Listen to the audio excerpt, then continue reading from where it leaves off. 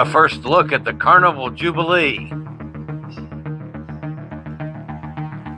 Carnival Cruise Line's newest ship, the Carnival Jubilee, was unexpectedly floated out on Friday, July the 21st at Meyer Werft shipyard in Germany.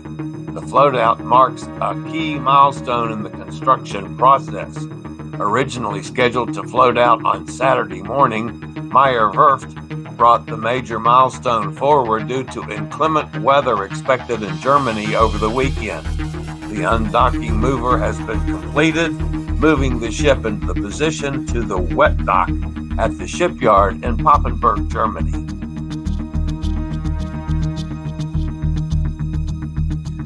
Here's what YouTube thinks you should watch next.